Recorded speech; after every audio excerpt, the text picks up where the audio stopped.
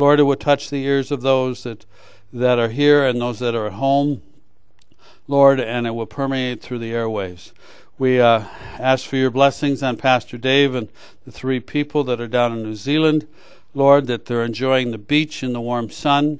Lord, as I saw today on their video, Lord, that you would just give them ministering angels to be with them, traveling mercies, wisdom, and discernment. And we give you all the glory and the honor and praise. In Jesus' name, amen. So I heard from Pastor Dave today. He's having a good time. They arrived late last night. They were having breakfast this morning when they called us at noon today, when he called me. He's got 2 or 3 or 4 minute clips on the Jesus Network or at Ephesians Visions Ministry. So if you want to watch, they're standing on the beach. They're picking up whole sand dollars and looking at them. So they're having a good time. So hi, Dave. Everybody holler hi to Pastor Dave. Hi, Dave. So. Tell him we want sand dollar. Yeah, bring us all a sand dollar, will you? There's 2, 4, 6, 8, 10, 12 of us here. Is that like a $100 bill? $100 version of the dollar. Speaking of a $100 bill, a minister was asked by a politician, name something the government can do to help the church. The minister replied, quit making dollar bills. Because that's what people put in the thing. Well, that one didn't go over well. We won't ever use that again. The secret of a good sermon, according to George Burns. Everybody remember George Burns in here?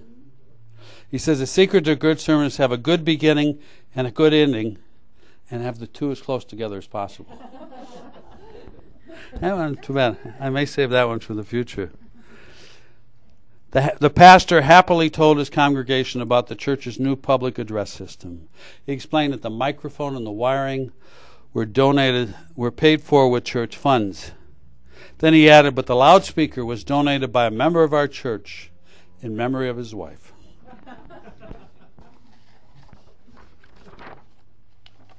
I'll quit there. So I'm sorry, I apologize. We don't have a PowerPoint presentation tonight and some of the beautiful pictures that I found, but we will next week. If you remember last week, we talked in Revelation chapter 7 about God's grace and mercy and about the 144,000 that were chosen, 12,000 of each of the 12 tribes of Israel, and what their functions were and how they were to serve. Tonight we're going to talk about the multitudinous Gentiles. So you can turn to Revelation chapter 9, and the same handout for last week is being used tonight, and there were some left here. So we're talking about the great multitude of Gentiles.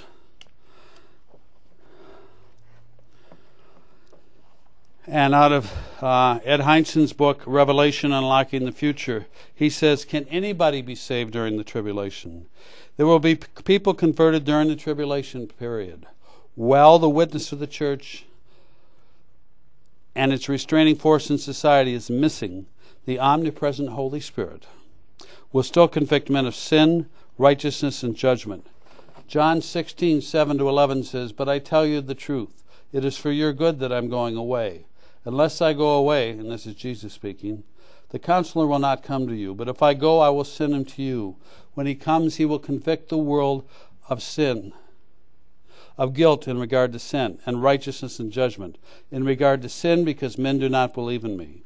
In regard to righteousness, because I'm going to the Father, where you can see me no longer. And in regard to judgment, because the prince of this world now stands condemned. It is true that many will believe what is false and be deceived by a deluding influence. 2 Thessalonians 2:10 says, and in every sort of evil that deceives those who are perishing, they perish because they refuse to love the truth, so to be saved. For this reason God sends them a powerful delusion, so they will believe the lie, so all that will be condemned who do not believe the truth, but have delighted in wickedness. Nevertheless, we see both Jew and Gentile converts believing in Jesus as their Savior in Revelation 7. No wonder they cry out, literally keep on crying, salvation to our God in Revelation 7:10. Paul Benoit of the Philadelphia Biblical Institute writes, one of the major purposes of the tribulation is to save people. That's what it comes down to, and that's what Revelation chapter 7 does, is to save people. Mankind's apathy and unconcern about spiritual matters will be swept away during the tribulation, when the world is started by supernatural signs and shaken by cataclysmic events. We're going to discuss some of those. The 144,000 will probably came to faith during this time, along with a multitude of others, as evidenced by the large numbers who will be martyred for their faith. The Holy Spirit will be very active during the days of the tribulation, since it is He who regenerates people, giving them eternal life. Titus 3:5 says, He saved us not because of righteous things we had done, but because of His mercy. He saved us through the washing of rebirth and renewal by the Holy Spirit. So we have salvation and save. The Holy Spirit is not removed from the world, as many pastors and preachers teach. It's not removed at the rapture event, as some have taught. It's a ministry of restraining sin that is removed. The omnipresent Spirit is still here, will still be here at that time, still running around the earth, still having people saved. So it says in Joel, whoever calls upon the Lord will be saved. It doesn't just stop because the rapture of the churches occurred or because we've opened the 7 seals. It doesn't stop, just the restraining power. And we know that restraining power has to be removed in order for the Antichrist to come forward. John Walford, who's the Chancellor Emeritus of Dallas Theological Seminary, states, chapter 7 of the book of Revelation serves as a review of the situation described in all the previous chapters and emphasizes 2 important facts. 1, God is going to judge Israel in the period of a great trial. We know it's the time of Jacob's trouble. We know it's going to be a judgment of Israel as well as a judgment of the nations. And 12,000 from each tribe, totaling 144,000, will be protected and sealed from the judgments which will fall upon the world in general. 2nd, a great multitude of Gentiles will also be saved. Many of these will be martyred, and a multitude of the martyred dead are found in heaven, rejoicing in the presence of the Lamb and representing every tongue and nation. We'll read about that in a minute. It's an indication that even in the tragic closing hours, prior to the second coming of Christ to the earth, countless souls will find Christ as a Savior and be saved by grace. Revelation chapter 9, or chapter 7, verse 9. After this I beheld, and lo, a great multitude, which no man could number, of all nations, kindreds, peoples, and tongues, stood before the throne and before the Lamb, clothed with white robes and palms in their hands. John states after this, after what? After the 144,000 have been sealed by the Spirit of God, God's message is always first to the Jews and then to the Gentiles. Romans 1:16 says, I am not ashamed of the gospel of Jesus Christ, for it is the power of God unto salvation to everyone that believeth, to the Jew first, and also to the Greek. So this has been preached in the Bible. The Jews are first, and then the Gentiles come. And here the 144,000 are first, and then the Gentiles come. Since the Jews have heard, John sees a great multitude standing before the throne, which no man can count, from every race, nationality, every tongue. Their white robes prove that they have trusted in the message of the blood and are clothed in the righteousness of Christ. The waving of the palms in their hands signifies victory. They have overcome. They have overcome the world, the flesh, and the devil. They're joyous because they have survived the first 6 seals of judgment, and their joy leads to praise. Verse 10 says, they cried with a loud voice, saying, Salvation to our God, who sitteth upon the throne, and unto the Lamb. They recognize where their salvation comes from and where their victory comes from. They cannot be kept silent. Who could be silent? How could you be silent? Could you be silent in front of God if you've just been brought to heaven? Wouldn't you be yelling and cheering? Even more than you would at the pro football game or something? Or whatever. Hallelujah. We all would. The angels then join in celebrating and cheering with them as they praise the Father and the Son. Verse 11, and all the angels stood around the throne. I had a nice picture of this. And about the elders and the 4 beasts, and fell before the throne on their faces and worshiped God. Verse 12, saying, Amen, blessing and glory, and wisdom and thanksgiving, and honor and power and might be unto our God forever and ever. Amen. What a glorious scene is the angels surrounding the throne and God's people all celebrating, falling on their faces, praising Him, adoring Him.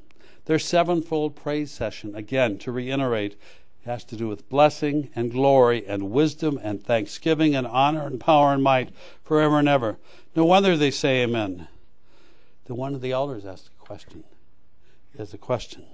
But before we see that question, I'm going to answer part of it with what Newell says from 1946. Boy, these old books are just right on. 65 years old. Older than some of us in this room.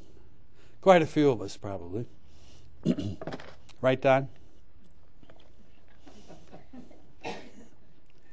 I'm going to pick on you later. We'll talk about this later. Okay, but I'm going to pick on you later. Just be ready. There arises also the difficult question is what means were used, what message to save this great multitude, this company. We're told that they came out of the great tribulation. That sometimes doesn't make sense. And we know from Daniel 12, Matthew 24, Mark 13, Jeremiah 30, and Revelation that this must be the last half of the 70th week of Daniel. We know it's the first half. We know it's the first part of the week that the seals are broken. But why do they call it the Great Tribulation? At this time in Revelation chapter 7. The tribulation is in the future. It's overwhelmingly terrible. Will be a particular time of trouble for Jacob or Israel. And it will come on all them that dwell on the earth. In the last passage in Revelation 3:10, we find that its object is to try them that dwell on the earth. The true saints of this age, and even those that come out of the church of Laodicea, the lukewarm church, will be overcomers. There will be some overcomers in them, in that church too, that will be saved. Are to sit with Christ in the throne and will be kept from the hour of trial. That's one of your advantages when you're in the first reload, when the church is raptured up, you will get to sit with Christ and avoid the hour of trial. But what of those that are left after the rapture of the church? It is upon these that the hour of trial comes. Now, we're not told it's the hour of universal damnation, but of trial. Doubtless those who receive not the love of the truth will be given over to believe the lie, devil worship. But does not the rise of the world word trial indicate that some may endure it? Many people come through trials. We all have. Every one of us here. Even the enemies of God knew about God. The theme in the Lamb under the sixth seal in chapter 6. Bibles have been scattered all over the earth. In every nation, men have not yet saved know about the Lamb of God and his sacrifice for sin. When the awful worldwide hour of trial sets in, it seems that thousands will wash their robes and make them white in the blood of the Lamb at all costs. We must confess this is a difficult question to determine as the exact relationship of this great multitude to the great tribulation. In view of the fact that the same preposition ek is used here as in Revelation 3:10, where the saints are kept out of the hour of trial. So the question is begged. This is not in my notes. Why does it say great tribulation then? Then all of a sudden we're going to have 7 trumpets and 7 seals. We're going to deal with Babylon. We're going to deal with a variety of other things that are terrible, that are very terrible. But these people came out of the great tribulation. And my thought is, it's not in a systematic bang, bang, bang order. There is some overlap of everything that goes on.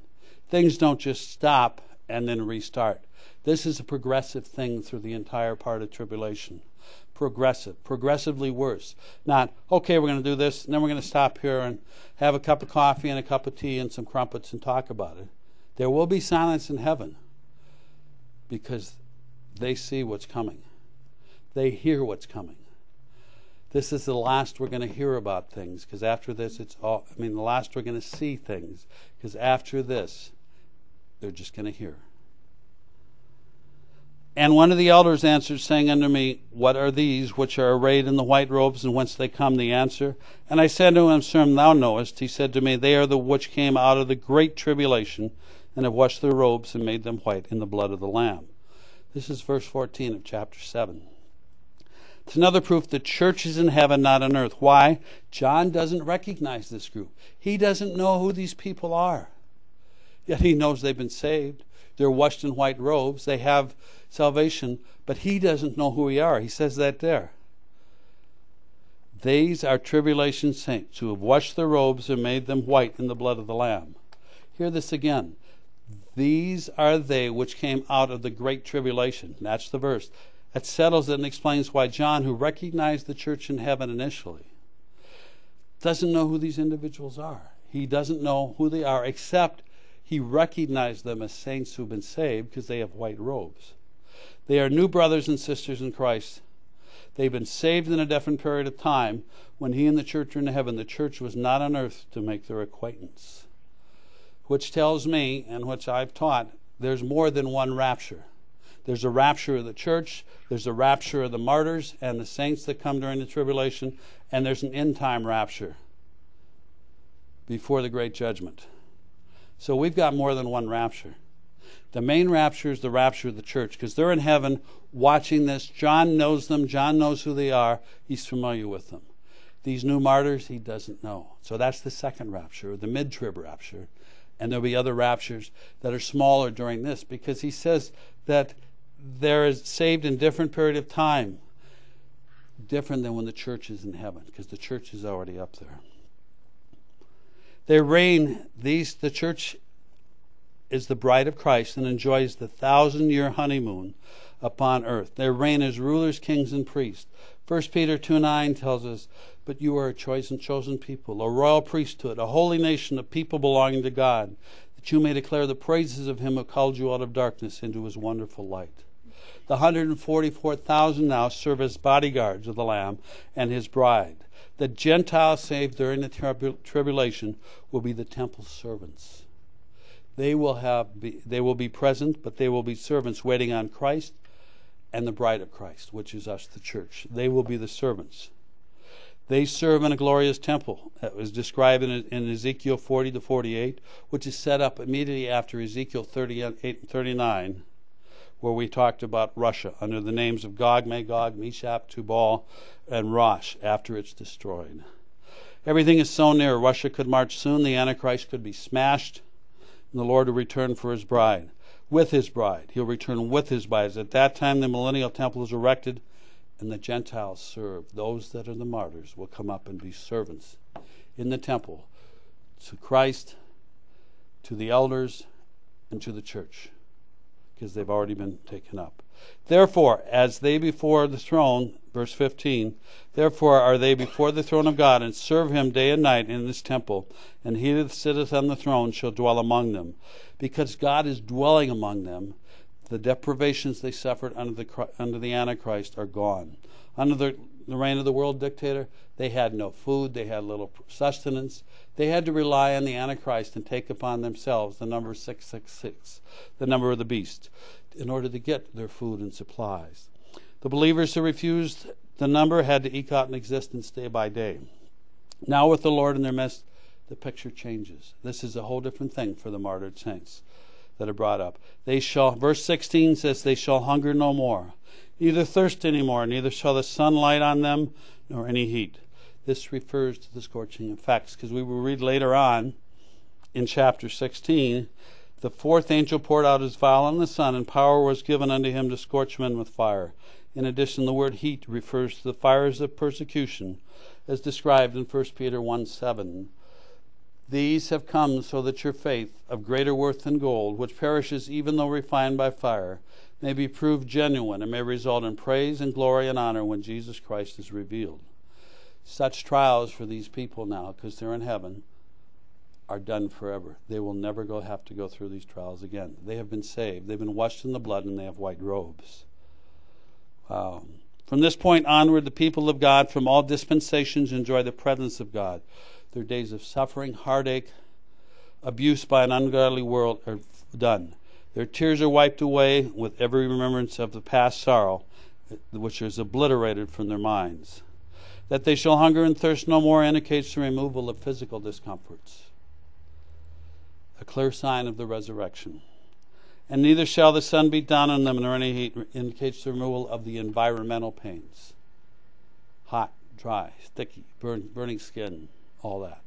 They're out of that. They're in heaven. They're on streets of gold with living waters.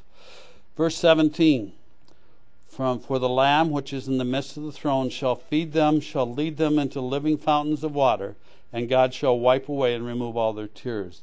The Lamb shepherds and guides the universally innumerable multitude through his kingdom.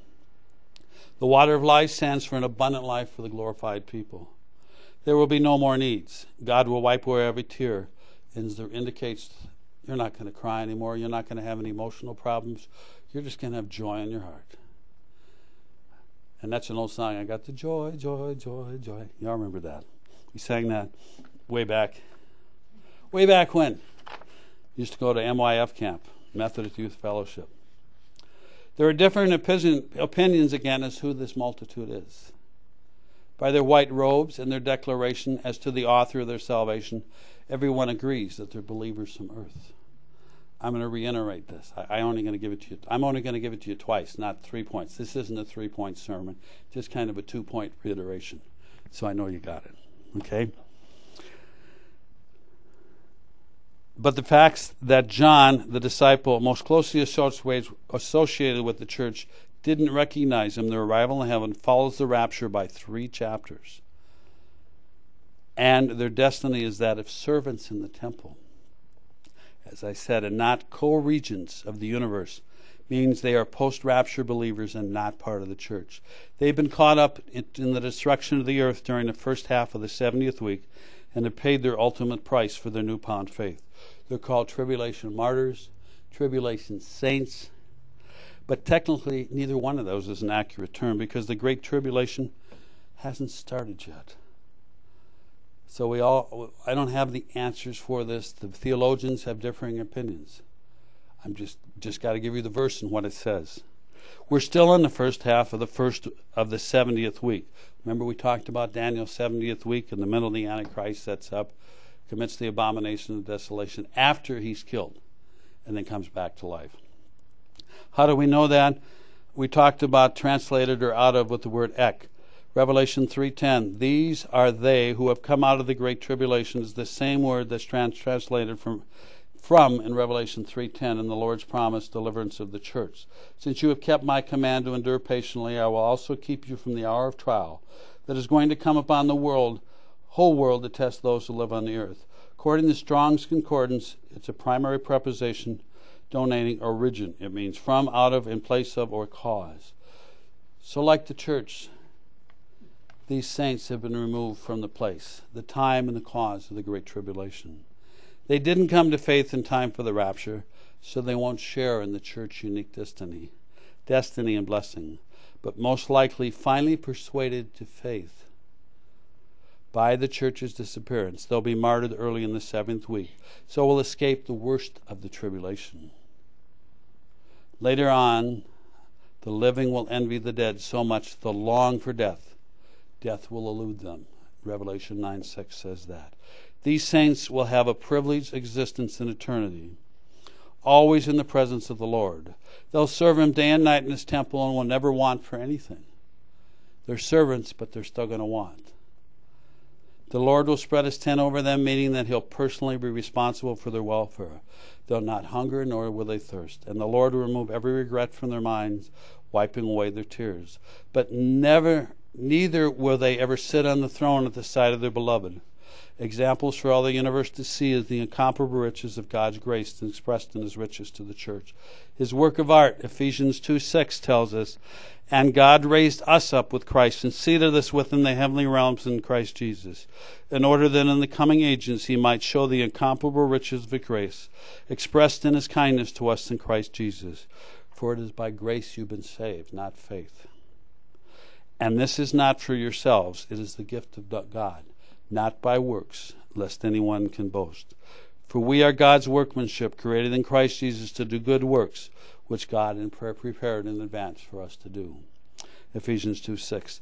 These martyred saints will never share in His inheritance, nor be counted among the most favored group in all creation. When push came to shove, they needed one more incontrovertible sign that it was right to believe. Lacking the faith to accept what they could not see, they required evidence. The evidence came in the form of the rapture of the church, when those who believed by faith alone disappeared before their eyes. But too late. They finally believed. John 20:29, where the Lord says to Thomas, because you have seen me, you have believed. Blessed are those who have not seen, yet have believed. Wow. These tribulation saints aren't going to rule and reign for 1,000 years. just the church is going to rule and reign with him. In the real world, blood leaves unsightly stains on white clothing. I know this. I worked in a hospital back in the 60s and 70s, drove ambulance. We wore white clothes. You know about this too. And blood stains white clothes. But the blood of Christ washes everybody clean and all the other stains and makes the clothing pure and even whiter than bleach can. It's important to notice that these martyrs are not cleansed by the shedding of their own blood, but like all Christian believers, by the blood of the Lamb, where John reminds us, all his readers, that Christ has freed us from our sins by the shedding of his blood. Martyrdom has no merit in itself, yet John wants to make very clear to the congregations in Asia that martyrdom is likely to be the price of a serious commitment to Jesus Christ. If this is so, it's important to assure the churches of the vindication of those who are or will be martyred. So the elder's example continues. The martyr's vindication, he points out, consists partly of what John has just seen, that they are before the throne of God and serve him day and night in his temple, and partly of what is not seen. The conclusion to the sixth seal provides us a glimpse to the final chapter and the final blessedness of God's people. The vision of the sixth seal ends in much the same way the book of Revelation as a whole comes to an end. We're going to talk about that. I can't tell you how many weeks, but we've got a ways to go to get there yet. It's important to remember that John does not actually see any of the final blessedness, as I said. Remember that either here or in chapter 21, he hears it from heavenly beings, in this case one of the elders. In chapter 21, a loud voice from the throne. When I get to chapter 8, he's going to hear a loud voice from the throne, and the very voice of the one seated on the throne, 21:5. The principle of vindication is established by what John has seen in verses 9 to 12, but the particulars are described with a certain reserve as a promise to the taken on in faith. Although John is far more eager than Paul to tell us about his visions, 2 Corinthians 12 tells us 1 to 6, Paul's visions. There I must go on boasting, although there's nothing to be gained. I will go on to visions and revelations from the Lord. I know a man in Christ who 14 years ago was caught up to the third heaven. Whether it was in the body or out of the body, I don't know. God knows. And I know that this man, whether in the body or apart from the body, I do not know, but God knows, was caught up in paradise. He heard inexpressible things that man is not permitted to tell. I will boast about a man like that, but I will not boast about myself, except about my weaknesses. Even if I should choose to boast, I would not be a fool, because I would be speaking the truth. But I refrain so no one think more of me than is warranted by what I do or say. Many a people have gone up to the throne room to heaven. Don has been there. Don is going to share his story one of these times, maybe with the new upcoming section that we're going to do here by Bill and Beverly and friends. Don has seen some remarkable things in heaven. Some he can't tell us. Some he wants to tell us and wants to share, because what he saw was beautiful. He shared it with me and some of the others in this room. But we're all going to be taken up there and see that. Wow. Ooh. He still adheres to the common early principle that this is John saying again, that we live by faith, not by sight. 2 Corinthians 5:7. Now I know in part, then I shall know fully, even as I am fully known. 1 Corinthians 13:12. And finally in 1 John 3:2, it says, Dear friends, now we are children of God, and what we will be has not yet been made known. It's no accident the breaking of the seventh seal and final seal will introduce a half an hour silence before the vision resumes. Not done yet.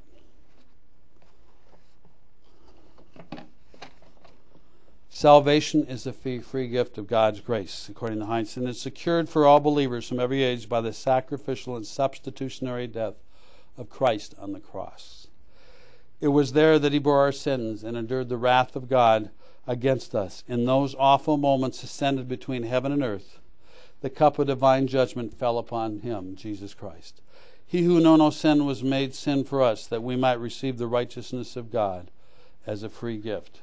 2 Corinthians 5:17-21 says, Therefore, if anyone is in Christ, he's a new creation.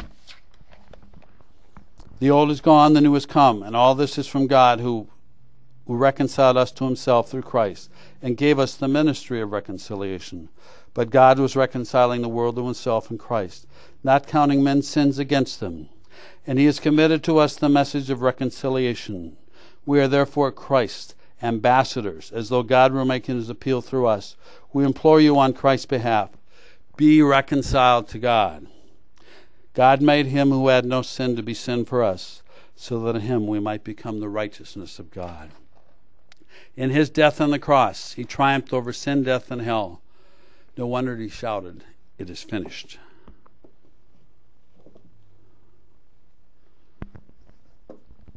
Dr. Denham has a few more words before I finish. In Revelation 7:17, for the Lamb which is in the midst of the throne shall feed them and shall lead them unto living fountains of water, and God shall wipe away all tears from their eyes. He's going to feed them. He's going to give them living waters. He's going to give them freedom from heartache and sorrow. What a picture of peace, joy, and quietness. Contrast this with the chapter which follows when the opening of the seals is resumed and we study the judgments of the 7 trumpets when the 7th seal is opened. They're pretty awful. If you thought 2 weeks ago was intense, it gets more intense. Here we have a resumption of the awful judgments of the tribulation, but far, far removed from them are his redeemed saints, the church that's been raptured, the martyred saints that have come up,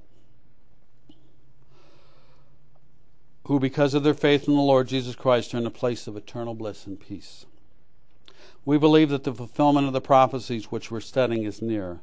Soon the Lord will come to call out his own, and those of you who have heard the message and have been given the invitation but rejected it will have to face the awful day of God with all its terrible judgment. But the day of mercy is still here. The door of grace is still open. Don't miss it. The Lord still invites us, come unto me, and warns you, flee from the wrath to come. Trust in him now.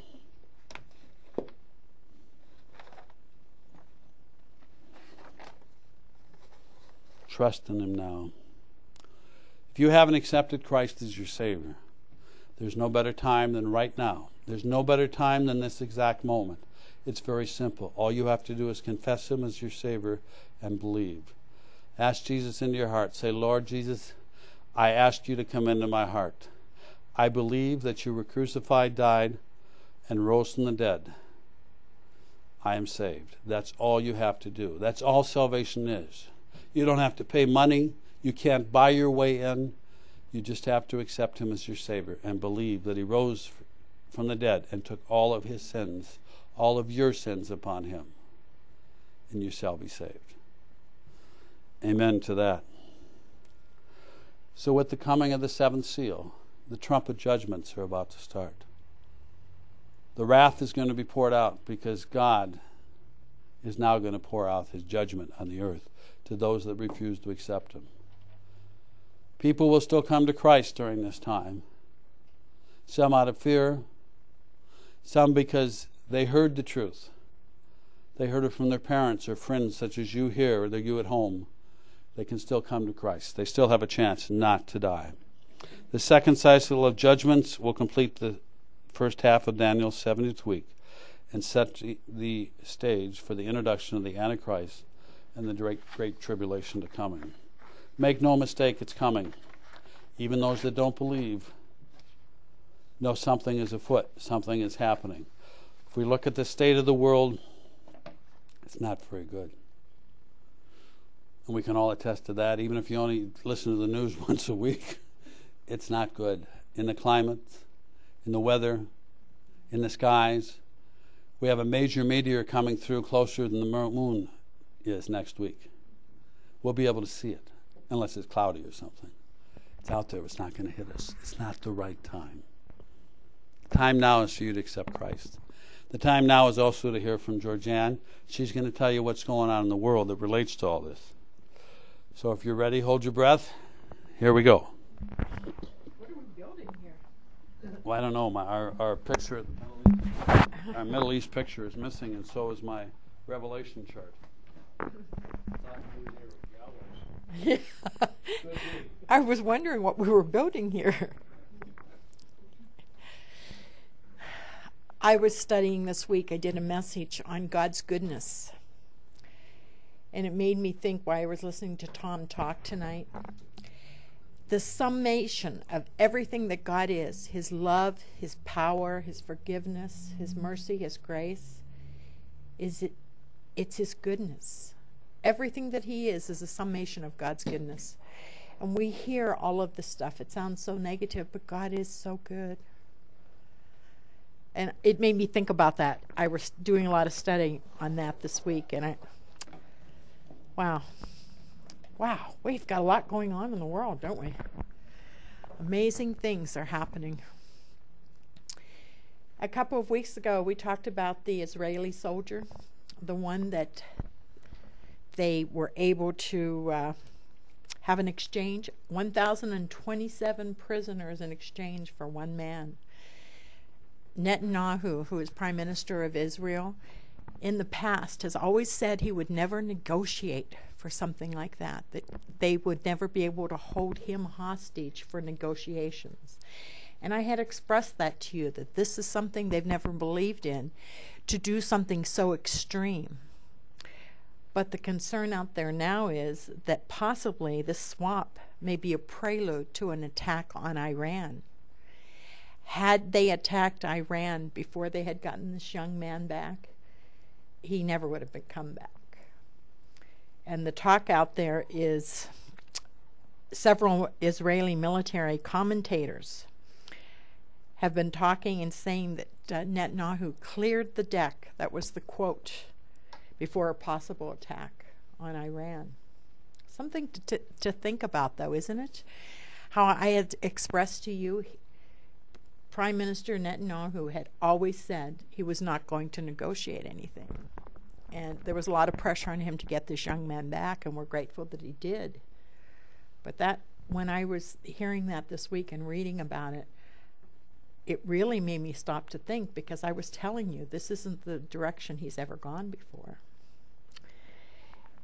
There are more signs that Israel's getting prepared to launch an attack on Iran. They may be looking at how to undertake a multi-front strategy. It would be Hezbollah in Lebanon. Last week I told you that it is going to be imminent that there is going to be a war with Israel and Lebanon, that it's just a matter of time. And they're looking at a multi-front thing now. Hamas in the Gaza Strip, that they're looking at possibly doing that, and Syria. Now when you think about this, if they attack Iran, all of these countries that I just mentioned to you, the Gaza Strip, Lebanon, and Syria, they all have their money coming from Iran. All of their military, everything that they need comes from that area. They're financially backing them. So if Israel attacked Iran, these countries would automatically attack Israel. I told you last week that Lebanon has 50,000 missiles pointed at Israel right now, of which 6,000 will go into Tel Aviv. Gaza Strip is the same way. Hamas is owned by Iran. Makes a lot of sense, doesn't it, to think that they would do something like this? They couldn't just do one without doing the others.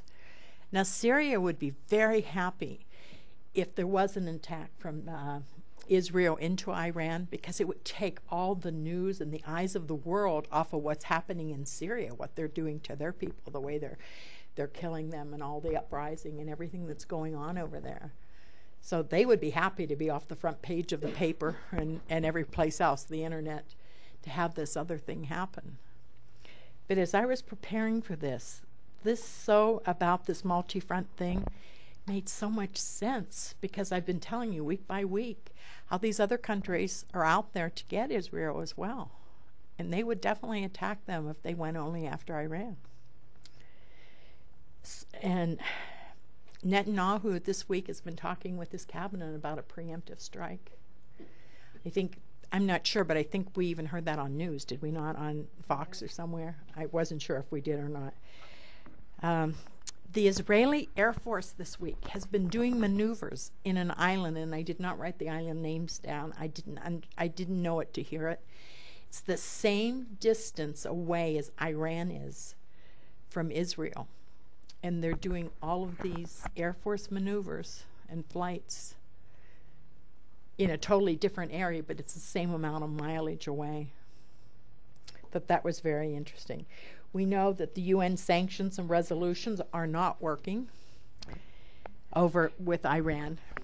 So right now, there are emissaries that are coming together to talk from the U.S., from France, the United Kingdom, and Israel, having to do with the situation in Iran. Weather conditions. I've been telling you that the time is getting so short for them to be able to attack, that we started talking about this probably the end of August, that the window is very, very small that Israel has. And I was reading a report about there is a snow cloud that goes over Iran for certain times of the season, and there is no way they could attack during that. And that weather is to hit in the next 3 weeks. So if there is going to be attack from Israel to Iran, it's going to have to happen very, very soon, because the weather they'll have to wait till next year if they miss this window. Thought that was very interesting too. They're running against the clock for a military attack, and we'll have to wait till next year. I just told you that. Since 1979, Iran has been at war with the U.S. when they took prisoner 243 Americans and kept them. That was an act of war against us. The United States has been in Libya. It's been up against Yemen, Iraq, and Afghanistan. We have not gone to Iran, and they are at war with us. Those other countries, we've done something about things, but yet we have done nothing about Iran. So I want to tell you about the Jerusalem Dateline, Iran's growing threats. This was very somber for me this week. I never usually go over any of this information with Tom prior to the night we're here. He hears it, and I want him to hopefully know something he doesn't already know. So last night I sat down and I said, I have some things that I want to run by you that are just bothering me about the information that I've had this week, more so than usual. You know, I'll say, man, I've got interesting stuff for you tonight. But this, I don't know if it's my spirit that is sensing all of this is so in agreement with what I'm telling you, or what, but it's different than any other time I put information together for you. This has to do with Iran's growing threat. Hezbollah is under control by Iran, which I've already told you. I told you about the missiles. Iran will bring the war to the U.S. We just heard about, what was it, not even a month ago, about the 2 attacks against the embassies where they were going to kill a Saudi Arabian and Israeli. And then they were going to go down into South America after that. They will bring the attack here to the United States. They have sleeper cells all over this country already, just waiting for the word. Man, I am really sounding like doom. I am so sorry. I didn't sound like doom tonight. No, you didn't, but the information that I have really bothered me this week. We must have a military plan on the table, and President Obama does not. We have no foreign policy against Iran established. Doesn't that seem insane to you with where we've been with time? Pardon? He's a Muslim, that's right. Political and economic weakness is perceived by Iran for the United States. They see us as very, very weak. They definitely do not fear us. They believe that the 12th Imam, who is the Mahdi, is going to come soon. But in order for that to happen, and Tom has talked about this so many times, America and Israel has to be destroyed before the 12th Imam can come back. And I keep wanting to say Netanyahu, but it's not him. Ahmadinejad has told us that he's the forerunner of him and that he will bring him back. He believes that he's going to come back because of his power. There's a book out there called The Coming is Near. End of Days, and it has to do with the Middle East. And I think it was written more for the Muslims than it was for us. There was something that was quoted. The Ayatollah that we have now, that exists in Iran now, he's believed to be the deputy on this earth of the Mahdi. I heard this statement that when he was born, he spoke something that was so, I mean, they couldn't believe it, knowing that there was something different about this man, that it was a spiritual thing, it wasn't a human thing. And now this Ayatollah and Ahmadinejad, they have approved of a training film that has taken place over, supposedly with the Muslim nations. And in it, it says that they will slaughter all unbelievers in this training thing. Well, a copy of it got out somehow to the West. And there's quite an embarrassment with these two people because their names are on it approving it. They didn't want the world to know that. Things we've already known, that, you know, it is not a religion of kindness and love, but of death. Iranian Christians are coming to the Lord in multiple numbers daily. The Lord is appearing to them over there. But they're being persecuted terribly. They're put in solitary confinement. In 2009, we've talked about this Pastor Joseph that is over there, and he's supposed to be sentenced, to death because of his faith and being a Christian. And then they changed all of that because of all the uproar in the world against that, saying that now it's against rape and all these other things that he's done.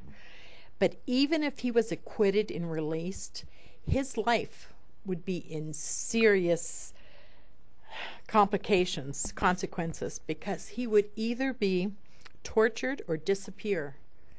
That if they let him go, the people will end up torturing him, or his life will just disappear. So there won't be any safety for him. Even they're watching him. The whole world is watching him. So if there is a chance that he is acquitted, they'll have to, get him out of that country, and in a hurry, his family. One of the things the government of Iran is doing is going after house churches. There are so many underground churches, and they're after their leaders, whoever the pastors or whoever are, that they're really watching them and taking them into prison and torturing them.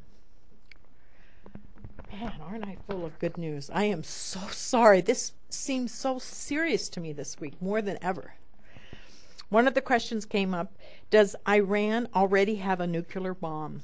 There is these initials. It's IMPACT, EMPACT, America. It's a group. It says they already have nuclear warheads to hit America and Europe. Now, we know that if an EMP, an electromagnetic pulse bomb, attacked us, it would cripple our infrastructure here. We already know that. That's all it would take to have a submarine let it go off the coast somewhere, and it would just immobilize us. We'd be back to the 1900s. So that's all they would need to have to do, when they're ready to do something. Are any of you familiar with Joel Rosenberg? I told you he has such an impact. The knowledge this man has about the Middle East is amazing. When I see him interviewed, I can't get enough of watching and listening to what he has to say. Now, I think it was 2 weeks ago, I told you he had a new book released that was called Tehran Initiative.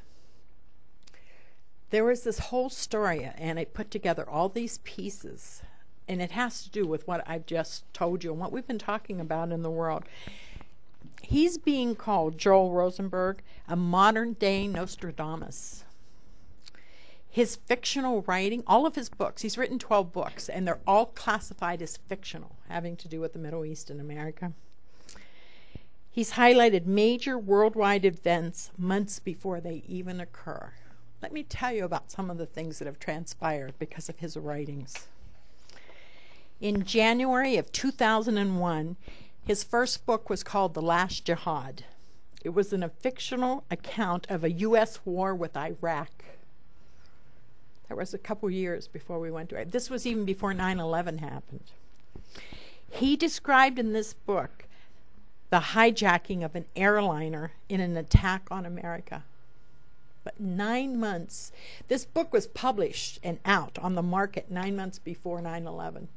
Now, how long before did it take him to write the book and to get it published? You know, it could have been a couple of years in the process before that date where he gave that information out. His second novel is called The Last Days. It starts with the death of Yasser Arafat. This book was published 13 months before the leader perished. The seventh, I thought he did 12 books, excuse me, he's done 7. The 7th one is the one that just came out 2 weeks ago, the Tehran Initiative. In this book, he says, the world is on the brink of disaster and the clock is ticking. Is that not true? Fictional, right? Iran has conducted its first atomic weapon test. Millions of Muslims around the world are convinced their Messiah, who is the 12th diamond, has just arrived on earth. Israeli leaders fear Tehran will soon launch a nuclear attack that could bring about a second Holocaust in the annihilation of Israel. These were things I just told you on previous pages that are news things. This is a fictional book telling us this stuff. The White House fears Israel will strike a first launching a preemptive attack against Iran's nuclear facilities. This could cause the Middle East, this book says that, to go up in flames.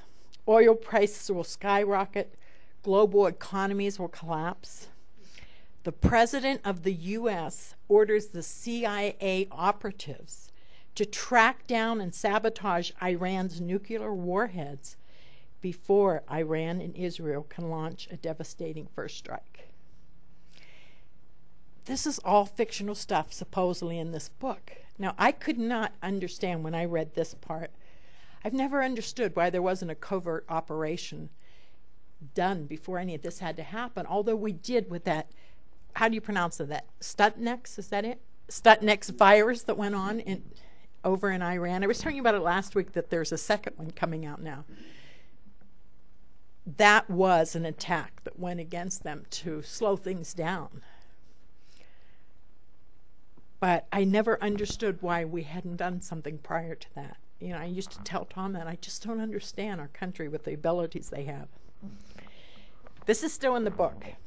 The biggest danger we face is that Washington will miscalculate with regards to Iran.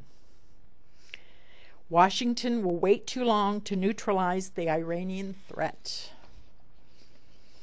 Obama's convinced that we can negotiate and engage radical mullahs. They're the ones that run Iran. It's false. We already know that. It doesn't work trying to negotiate with them. And in this book, he says, we didn't understand the Japanese threat. We didn't understand it until we got hit at Pearl Harbor. We misunderstood Hitler and the Nazis until we had World War II. We underestimated Osama bin Laden, and we had 9/11. Iran's government is driven by the second coming of the 12th Imam. And in order for that to happen, America and Israel have to be destroyed. Now, these were all facts, all information that came out of his book, this new book, the Tehran Initiative. And I gave you a lot of information on it. I don't know if it was last week or two weeks ago when it came out. Do you find this amazing? I mean, I had a really tough time. I sat down and talked to Tom about all this yesterday, wondering if I should, present it or not, but it all flowed together. I gave you 3 articles of information about present-day facts, and then I tell you about this fictional stuff that is exactly the same, only more advanced almost than some of, before the incidents actually happened. Greece scraps the debt referendum. Can you believe what we have seen in the last couple of days? The EU approved a bailout plan with strong debt control measures. They thought it was a go. Everything was ready to go. And the Prime Minister of Greece, rather than accept the plan, he's going to put it to the people of Greece for a national vote. This isn't going to happen this year, this vote. It won't happen until next year. The referendum won't occur before next year. Top of that today. Oh, he did. He did, and he also said that he survived a no vote confidence from Parliament. A no vote? He survived the vote of no confidence from his Parliament in Greece. So he's still the leader. The loan is probably going to go through in the next few weeks, the same austerity measure. Wow. All happened this afternoon, this evening. Tom just said that the Prime Minister backed off from that. It just seems so foolish and unbelievable that that would happen, because they would probably have to go back to the drachma for instead of the euro for their revenue and their money, because they were going to lose face with everything, not to mention everything that they would lose in their country, with no backing and finances. When I was putting that together, I was really like, what are you thinking? Our president is at the G20. Boy, I can tell on the look of everyone's face, I have just made all of your days, made you depressed. I'm sorry. The G20, I think it ended today. It was in Cannes, France. A wonderful, fabulous place to have meetings when the world was in the situation that it is, especially Greece, and they're out there in the best of the best on the seashore. They were talking about the Greece situation and the massive overspending of the nations in Europe, and I think probably America too. And UNESCO, a group of the UN that voted to add Palestine to the UN. Our president said he's taken $60,000 away from them a year for doing this, that he's going to deny those funds. What did I say? Oh, 60 million. I'm sorry. That's what I thought I said. $60 million that they will lose.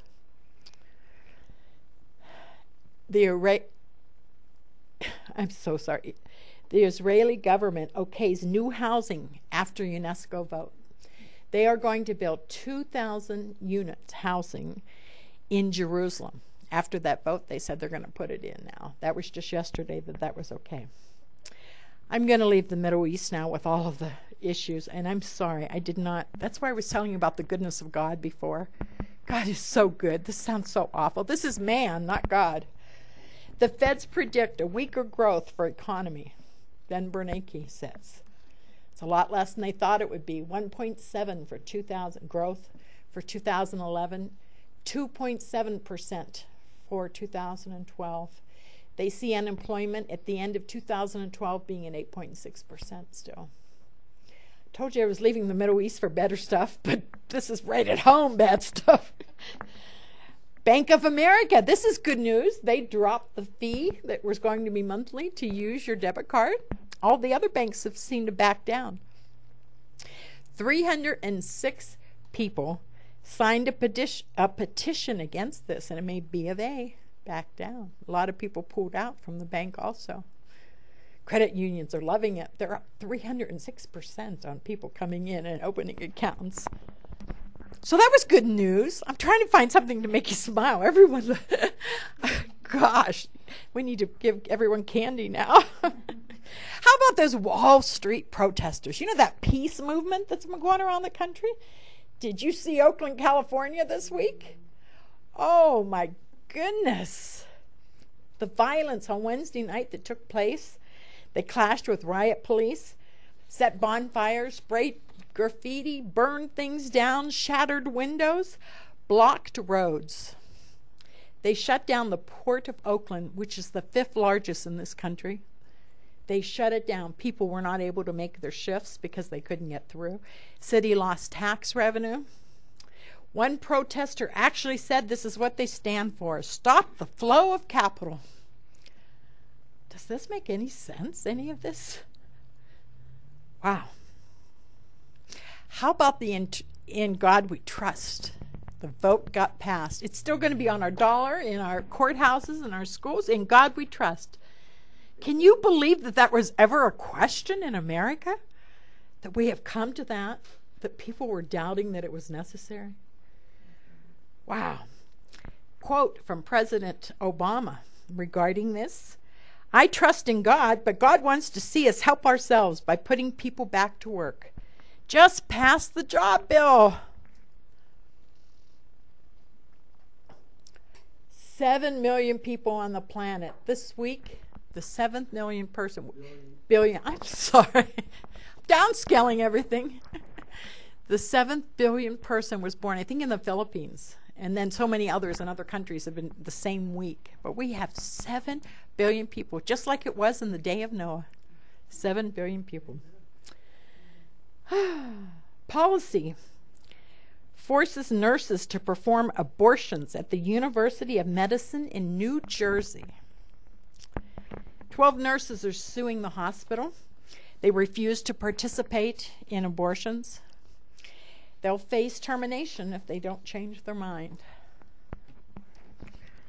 This is good news. Conjoined twins separated during a 10-hour surgery at Lucille Packard Children's Hospital at Sanford. There were 2 girls, of course. They were Filipino girls. They were connected at the chest and the abdomen. I don't know how old they were, though, but they were 2 years old. 20 doctors did surgery for 10 hours. Prognosis, happy and healthy children. Isn't that wonderful? Is that unbelievable? Now, there's an act of God, right? Through the hand of man. Just thought that was impressive. Billy Graham. Now his sermons are going to be available on the web. There are 1,000 sermons that you can pull up on the web. You have to have a computer first, Bill. You can get them by date, by location, or subject matter. You can look them up any of those ways. I thought that's pretty cool. Talk about him living in infamy, huh? California University introduces the first U.S. multi-faith school of theology. This is a graduate university where they bring Christian, Jews, and Muslims together in a classroom at the same time to educate leaders for churches, synagogues, and mosques.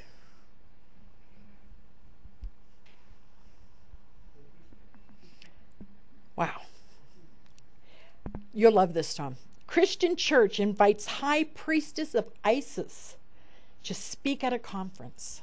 Tom's talked about ISIS before and all the different things that have happened in the Middle East with religion and things.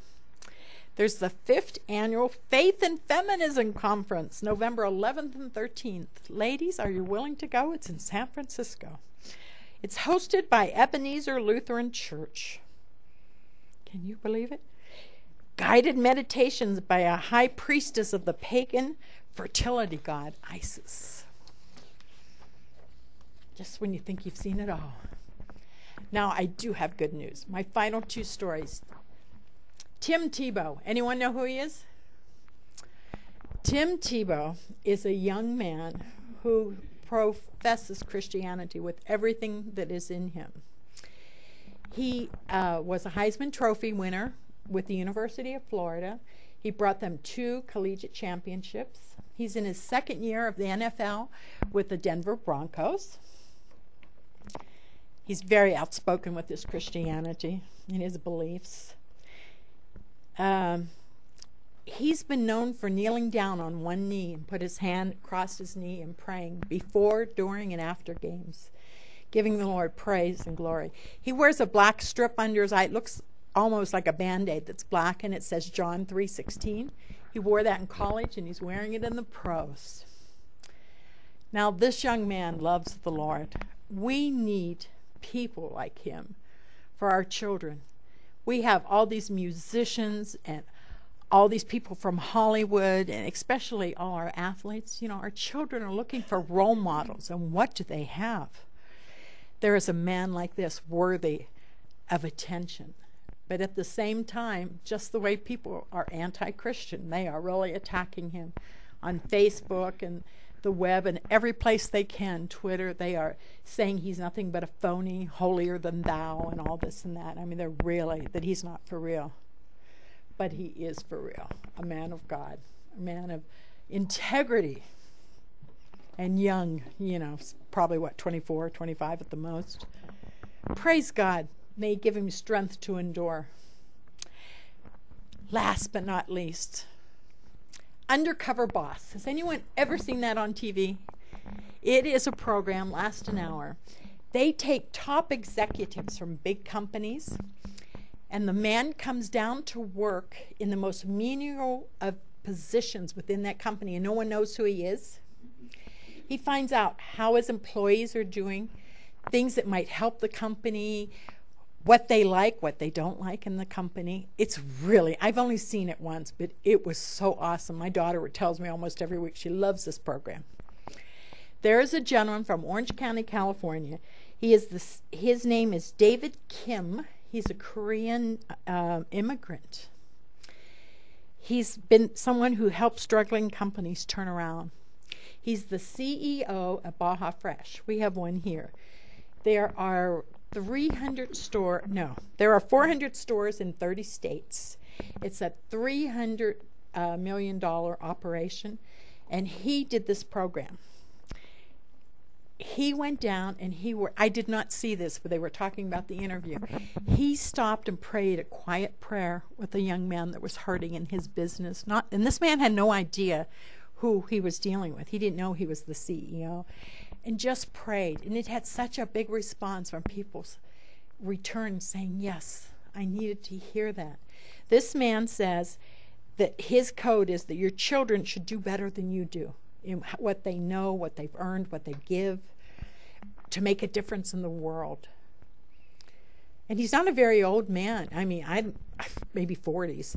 They interviewed his wife, who was Korean also, and she talked about how the missionaries went to Korea when she was a little girl, and she broke down what she was talking about. She said, that's how I knew about Jesus Christ, and that her husband and she are so in love with God, and every night they sit with the Word of God, teaching their children and things. But is that an awesome thing to hear about a man in a company that without thinking, it was second nature to him. It wasn't planned. He had an employee who was, and he's undercover, but the employee was hurting, so his thought was, just pray for him to get him through it. Because that was his life. Jesus was his life, or is his life. So I apologize for the bad news, but think about Tim Tebow and think about Kim, I've forgotten his last name, David Kim, the CEO of Baja Fresh. Good news there. I feel like I'm going to be stoned. I'm going to move the gallows so we don't have to use it. Tom's moving the gallows so that he can come in. Well, I want to thank you all for joining us tonight. I want you to hold up the people at Light the Fire New Zealand. Hi down in New Zealand where it's light. It's yesterday, tomorrow, whatever. It's sunny. It's 18 hours different, and they're having summer. I'd like you to just hold up our government in prayer. They need a lot of help. We know that, but prayer changes a lot of things. And I hope you at home who've heard this message, if you've accepted Christ tonight, please drop us a note. Let us know. We'll send you a gift. We'll send you a Bible. Also, if you'd like to partner with this ministry, we'd love to have you as a partner. And we appreciate your prayers. So, Father, I just thank you, give you glory and honor and praise for all that you said and did tonight. We know of your grace and your mercy. We know that your arms are still open wide for us to run into and be loved by you and to be given shelter. Lord, we just thank you for your blessing and your healing power that's going out to those at home and those here tonight, Lord, that you would touch each and every one of them, Lord. And Father, I lift up, and again, traveling mercies with Light the Fire New Zealand, Pastor Dave, and the people that are with him, Lord, and the people that he's ministering to. Bless them as well. And so, Lord, we give you all the glory and the honor and the praise in Jesus' name. Amen. We do have a healing rooms on Monday nights. If you have prayers, please send them in. We will lift them up. These go around the world. We don't mention names. So next week we're going to start chapter 8, and we're going to start hearing about trumpets. So if you don't think this was good news, that could get worse. You going to bring your trumpet? No, I'll leave my trumpet at home. So God bless you all. Thank you for coming, and good night. And we invite you